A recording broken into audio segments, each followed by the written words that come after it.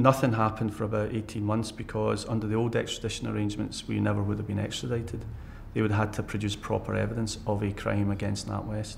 What then happened was that the UK government secretly negotiated a new extradition treaty with the United States.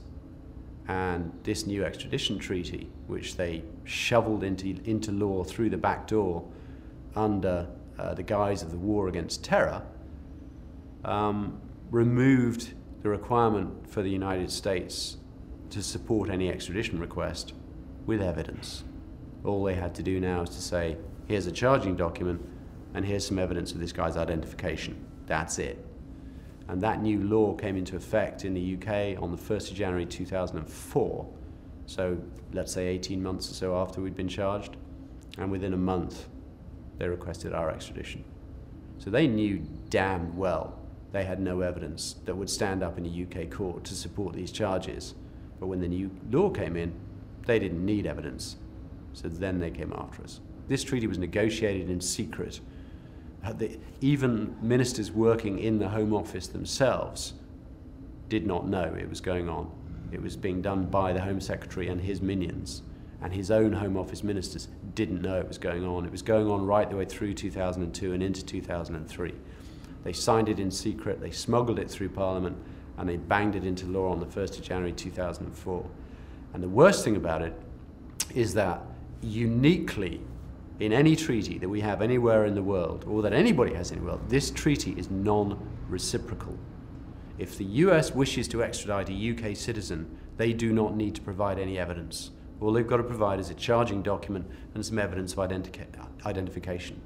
If, by contrast, the UK wishes to extradite somebody from the US, they must bring evidence to a US court, and the US court will decide whether or not there is probable cause. The US can't reciprocate because it would be unconstitutional.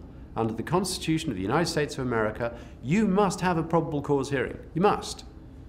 Now, it's easy to say that, well, you know, we're the best treaty partners and we have a special relationship and everything else, but there is no other country in the world that has a non-reciprocal treaty with the US that will allow people, citizens of another country, to be shipped across to the US without evidence.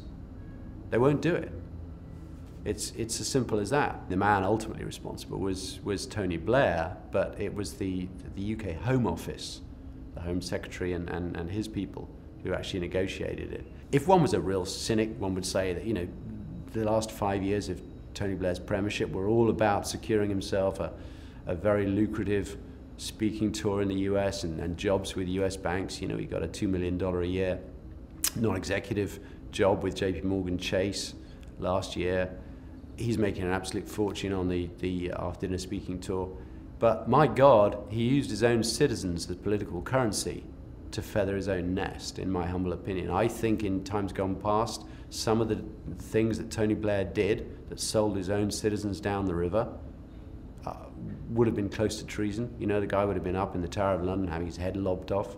I think it's an absolute disgrace what he's done to the citizens of our country. He's sold our birthright for a mess of pottage.